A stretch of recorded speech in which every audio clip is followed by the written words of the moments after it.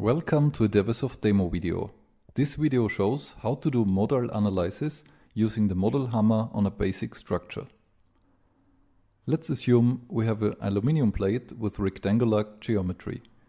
We put it on a rubber foam that it can vibrate freely. You can also hang it on rubber bands. Then we split it up into segments by marking equidistant points. It's also helpful to define the point numbers used later in software.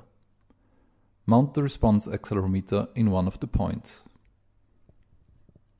In DEWESoft, we define hammer and accelerometer, which measure force and acceleration. Let's enter the hammer setup and check the level by doing some test hits.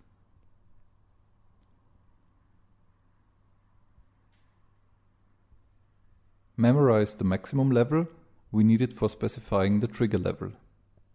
Then add a FRF module, set it to triggered mode with roving hammer. The pre-measurement showed that a trigger level of 1 Newton is fine. The FFT resolution is related to the sampling rate.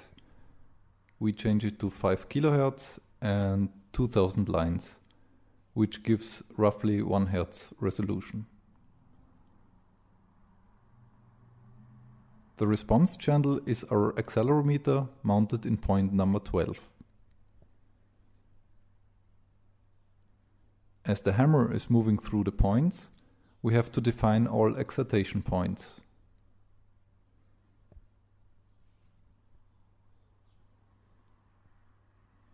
After we have done that, note that the point number 12 is not present on the left side. It doesn't make sense to knock directly on the accelerometer.